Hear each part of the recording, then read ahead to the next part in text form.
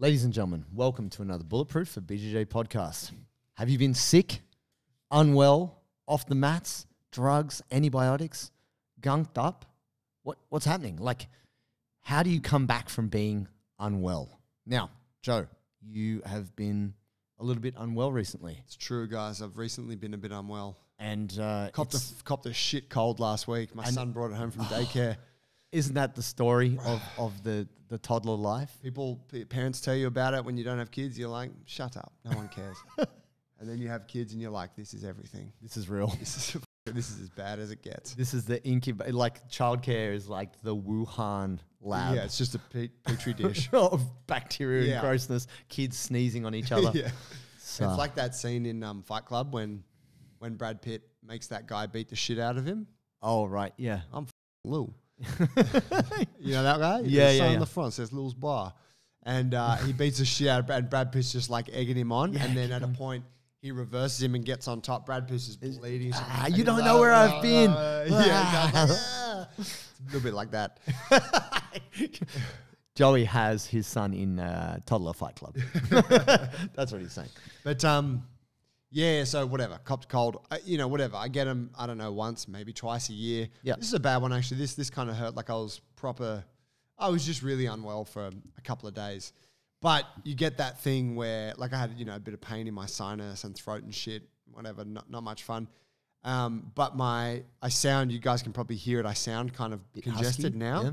And I'm coughing and I'm like blowing my nose all the time. The gunk's coming out, but I'm fully recovered. Sure. But the shit's still coming out. So naturally, when you actually are sick and you like feel like shit, you're not going to like, I don't know. Maybe if you're in your 20s, you do still go to training because you're just like, whatever. I don't know how I feel. It's kind of poor etiquette though, right? Because terrible. You make other people sick, so that's don't do it. Yeah. Right? Like absolutely don't do it, and don't be that person that's like, oh no, I'm sick, so I'm just here inside the academy but watching. You're like, mother, it's a closed room. You're breathing on everyone. That's right. Like just fuck off. Yeah, don't be here until you're better.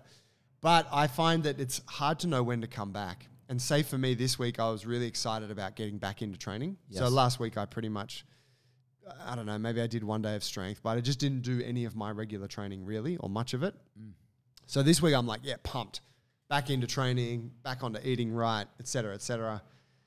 I was like yesterday, do I go to jits? Now here's the thing, I'm not going to make anyone sick, but I'd be coughing. Yep. I sound nasally and shit. Yep. And I'm like, it's not the right place to be.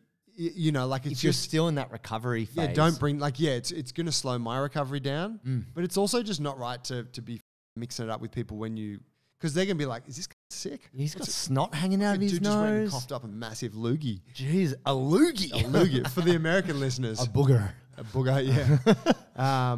What do we call loogie? What do we call it? A spit.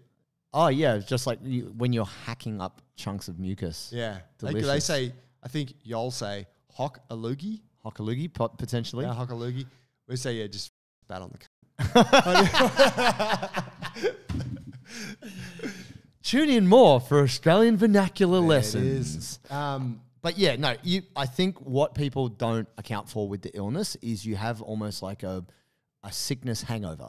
Like you've got a couple days, it could even be a week. For some people, it could be longer, where you're not quite right. Yeah. And you're still coughing up junk and you still don't feel that good, but you feel good enough to get back to it. But what we're going to discuss today, friends and fam, is how do we get through this? Like, how do we restore ourselves? Because doctors obviously are very quick to prescribe meds, antibiotics, all that stuff. But there's very little, there's no follow-up. Doctors like not calling you a week after, like, how you doing? You feeling okay? Or, like they don't give a shit. They've done their job. Here's your drugs. Go away. Don't come back till you're sick again.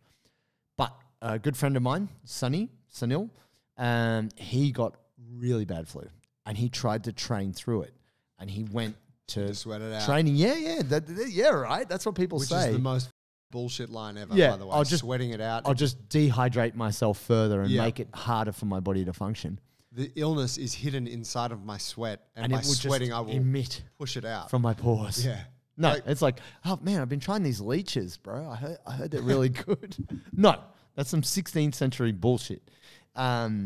So I was talking to him and he's like, man, I'm still not good. He's in his kind of second week post. He had a week of illness, didn't see him.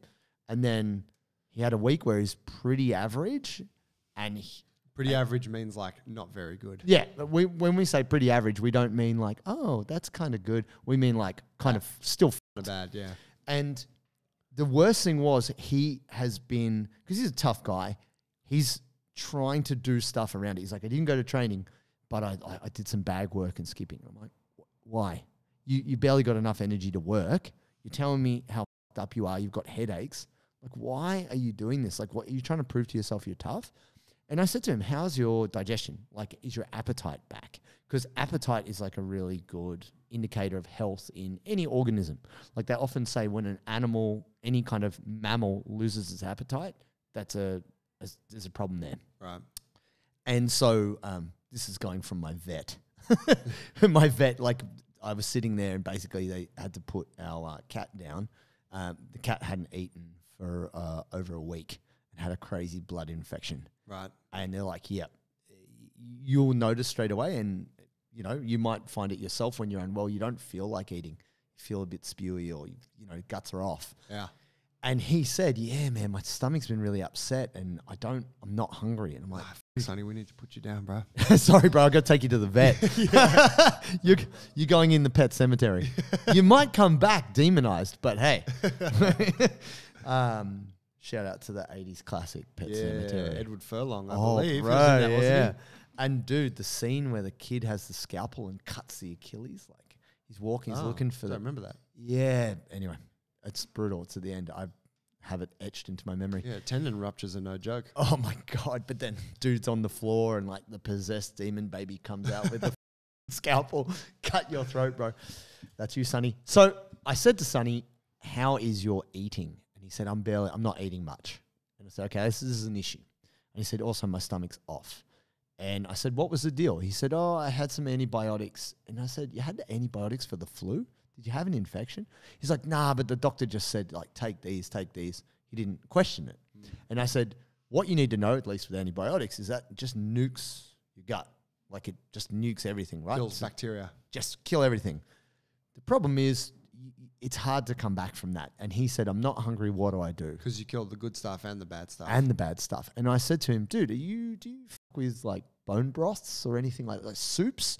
And he was like, oh yeah, I don't mind soups. Like I can do soups. And I was like, because there's actually a ramen cup kind of guy. No, not that at all. I was actually just talking about straight bones in the bones with a little bit of oil in the hot water and stew that up, take the bones out, just drink that bad boy. Yep. Fortunately, or unfortunately, depending on how you look at it, bone broths has become way more trendy, way more popular. People are drinking them. You can actually get like concentrates in jars where you just take out a teaspoon, put it in your cup, hot water like a cup of tea, and pump that. And when I was incredibly unwell, when I was 20 years old, I crashed my immune system. I was only allowed to have veggies and chicken broth. Right. To try to restore my digestive system. Yeah. And then shortly after that, I was allowed to have like omega-3 fats, like a little bit of fish and bloody cod liver oil. That's old school. Yeah. But yeah, to basically, if you want to basically start getting some nutrients back in your body, this is an easy way to go. And so what I always try and encourage people to do is, it's that classic old school remedy, like, chicken soup, I'm not talking ramen. I'm not talking Maggi noodles, 2-minute noodles shit. I'm talking like... You take some like wholesome whole foods, put them in a pot of water. Cook them up. Cook that shit up. Yeah. And then... meats, vegetables. Yeah, get it into you. And... just on that, tell me about this. Talk more about this antibiotic thing. Because we do get prescribed antibiotics a lot, right? Yeah, you got a staph infection, antibiotics. Fair enough. You got a throat infection. Like if I had gone to the doctor last week, they would have given me antibiotics for sure. Sure. And if I had been really concerned about it and it had lingered for like longer than, 4 days. Couple of days probably. I might have done that because I've been like, this. But the reality is usually, at least I know for myself, 2 days, 3 days, shit passes. And if it's changing, I'm okay with it. Yeah. You're like, throat was sore, but now I feel a bit headachy, whatever. Like I think we're on the improve. Yeah. So like most of you would know this, but you don't want to just take antibiotics all the time. No. You want to save them for when you really need them. And the hardest thing is, it is the easiest answer. but it leaves you at a deficit. Yeah. And almost no one does like a restoration phase. And yeah, it's kind of the magic thing. You do your course, takes 10 days, and then boom, you're back. hey, I'm back in action. And the doctor's just like, they don't talk about, hey, afterwards, you're going to be a bit fatigued and you're going to be at a bit of a deficit, like you said. Yep. So you don't generally know that you're going to go through this. Yeah, and for the best part, like at least for us, like Western diet, there's not a lot of fermented foods. That's not so much a thing. So for example, like sauerkraut is like a big deal in Europe. Like fermented cabbage is a real thing. Yeah. Preserves. Same thing, kimchi in Korea. Yeah. It's a big deal. Even like pickled ginger, pickled foods, pickles in general, like Poland. Ola can just smash a jar of pickles in a heartbeat. Oh, yeah. Bro, pickles on everything. Polski or gorki are the ones, that's Polish cucumbers, isn't it? Yeah, dude, that's the best flavor mix right there. They're real good, man. Yeah. And generally it's just salt, water, dill, few little bits and pieces, and it's just boom. It's really good. Anyway, we won't go into that too hard, but this is what I wanted to say. I said to Sonny, do you take any kind of probiotic or do you eat fermented foods? And he's like, nah. And I was like, okay, well, that's something to consider because like... Leave the pickle on the cheeseburger. That's your first step. The healthiest option. But he has yogurt. And I'm like, all right, so yogurt is a step. But essentially, another friend of mine had really bad hemorrhoids, and the advice. There, please. No, I'm not. But what I was going to say is like the only advice he'd been given by a doctor was like just get more fiber. But this actually made it like worse. What's actual hemorrhoids? What is it? Oh my god, are we going to get? Are we going to go? I actually don't know. I know it's something in all the right. ass. Yeah, you push. Really you basically when you don't have enough fiber and you're straining to get it out there, you push your ass inside out. So the inner lining of your anus starts to push out and hang out. Good Lord. Like almost like an ulcer that's been pushed out. Wow. So every time you got to push, it hurts more. Sitting hurts. So my mate had a donut cushion. Yeah, I've heard of these. Yeah, right. Yeah. So there wasn't contact there and it wasn't pressing in. And he was getting nowhere because doctors like, yeah, just have fiber. But he was like, that's ripping me. It's like, he's like, that's like sandpaper going through sensitive area. Brutal. So I said to him, and I am no nutritionist, but I do understand a little bit about kind of gut health, a little bit, this much, and I'm sharing it with you right now. I just said to him, hey man, do you mess with any fermented foods? And he's like, oh, I have sauerkraut on my hot dog.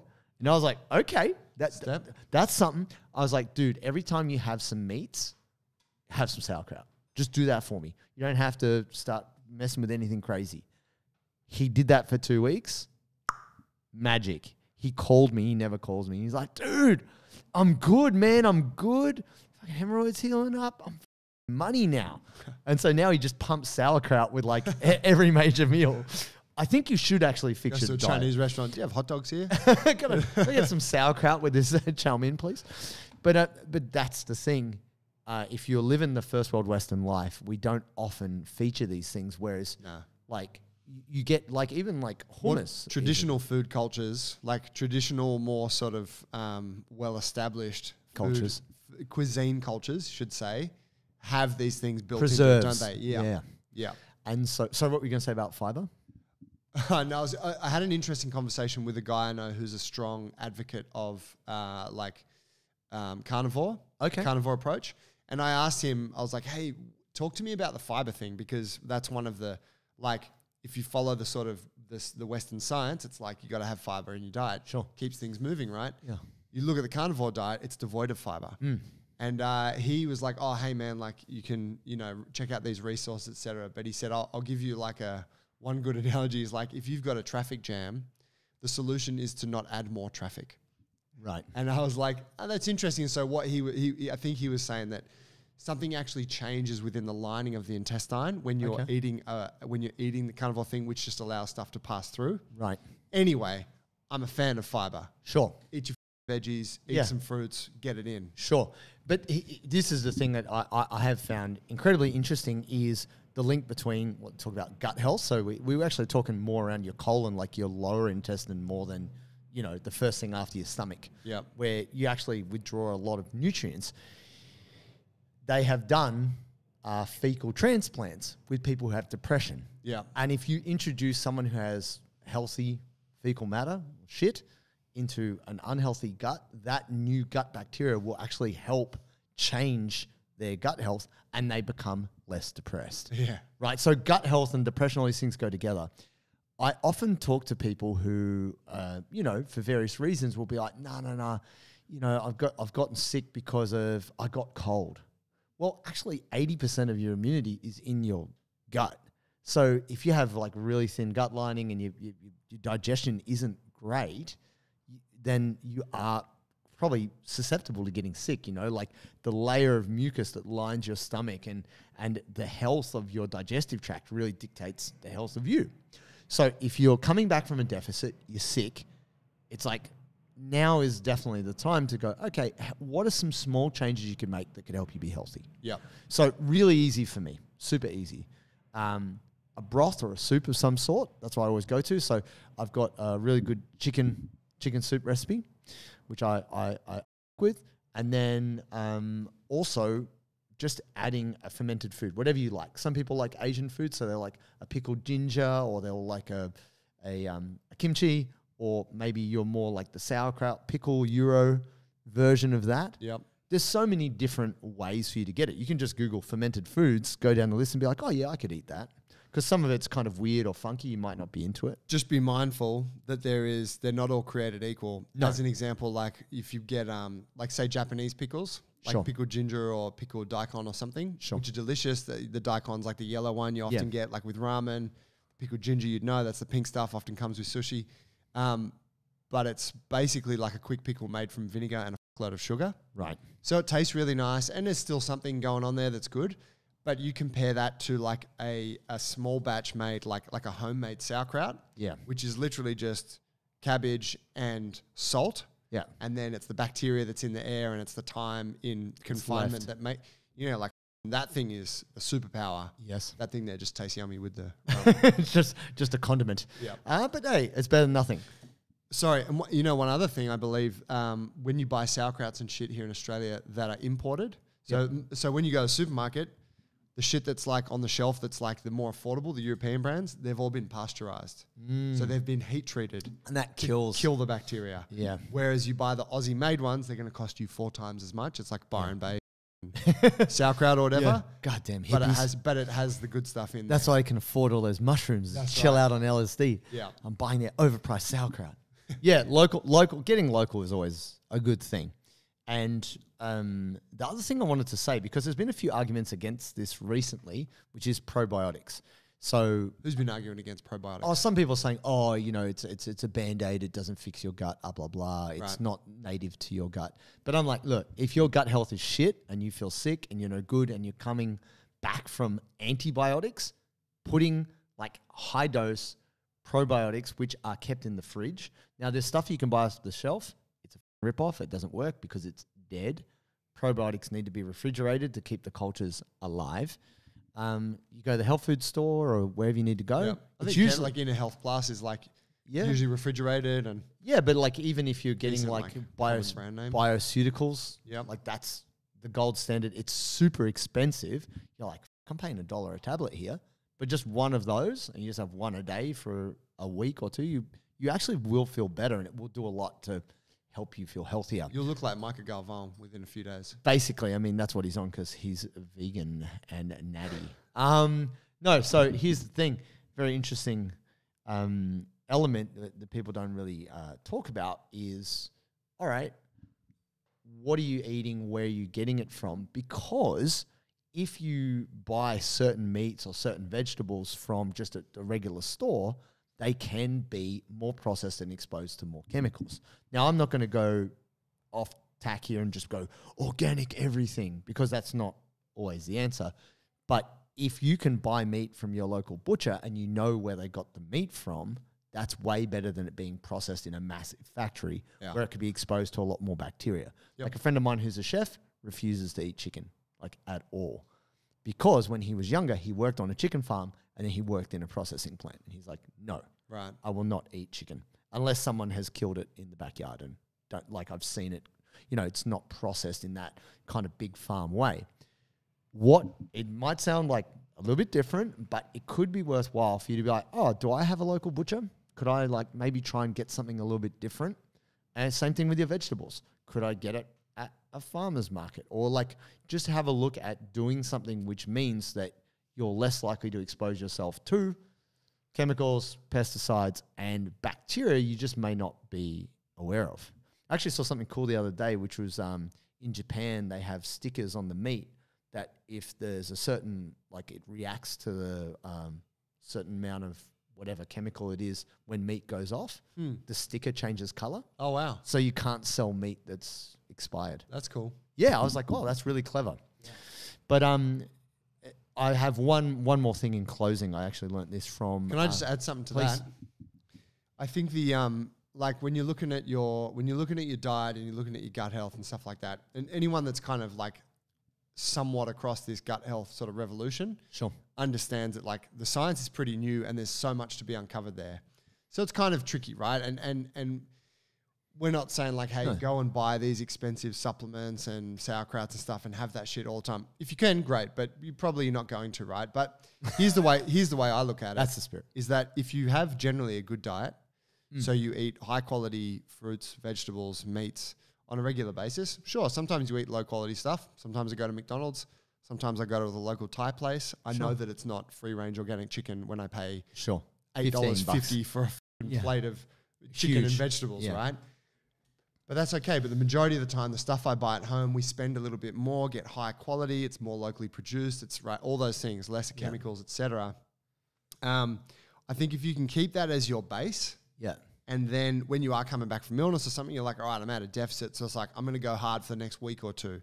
Get some probiotics, get some like, buy the expensive sauerkraut, like do that shit and like use that to like accelerate you back to your baseline. Yep. And then ideally, and at least the way I visualize it in my mind is that my healthy diet is taking care of it from then on. Yeah, for sure. And look, definitely life just throws fluctuations at you. That's the nature of the thing.